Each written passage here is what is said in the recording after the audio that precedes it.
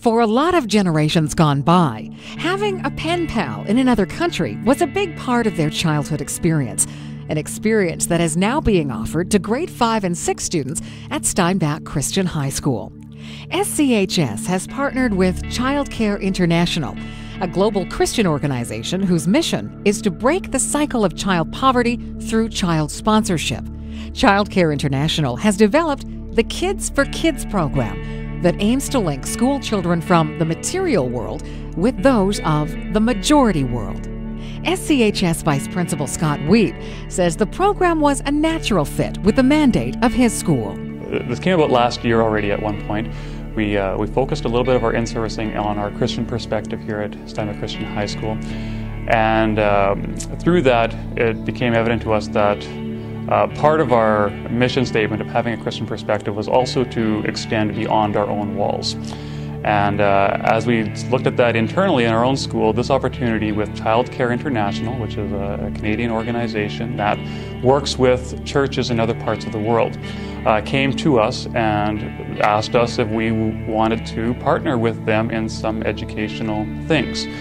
And so out of those discussions over the summer and into the early part of fall now, as we discussed it, we felt that it was best for us to partner with a school in Kitgum, Uganda. SCHS has partnered with the Faith Alive Academy in Kitgum. In keeping with the Thanksgiving holiday, students at the Faith Academy have sent letters to the Steinbach students expressing the things for which they're thankful.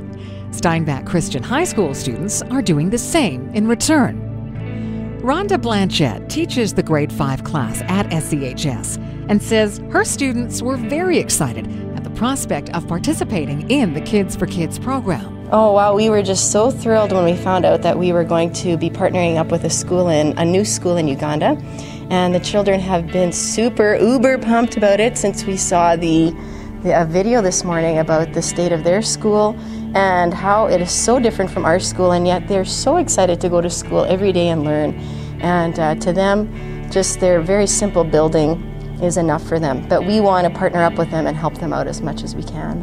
Aside from connecting with students in a different part of the world and learning about their cultural differences, Rhonda Blanchette hopes that her students will take even more away from their letter-writing experience. I am really hoping that our class and our children here will learn the importance of giving and to be very thankful, and in this current season of Thanksgiving, to be thankful for what they have, and to know that we have so much and they need to be generous, and we are going to be blessed from the giving that we do.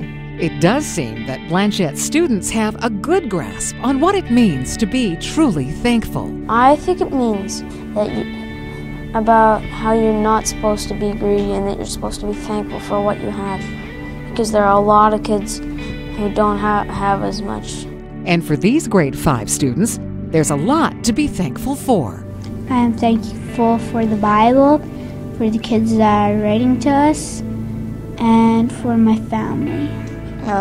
Family, my house, and everything else I have. Meeting my new friends in Uganda, and for my family, and for my friends. SCHS Vice Principal Scott Wiebe hopes that the relationships his students are forging with the students at Faith Academy in Uganda will continue to grow into the future. Hopefully our grade 5s and 6s who are in the program right now doing the correspondence will be able to build relationships with the students that are out there over many years, so that as our students grow up and theirs grow up, there's a one-to-one relationship there that'll develop. For Steinbach Online, I'm Karen Black.